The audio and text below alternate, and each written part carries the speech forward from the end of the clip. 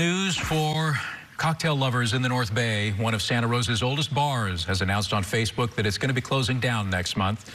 The Dirty Dive Bar plans to close its doors on March 5th. They say they were one of the first gay bars in the city, and it's listed as one of Santa Rosa's best bars on Yelp. The bar declined to elaborate on what circumstances surrounded this decision, but they announced that it would be holding a liquidation sale this weekend. The bar is also planning the Dirty Memorial.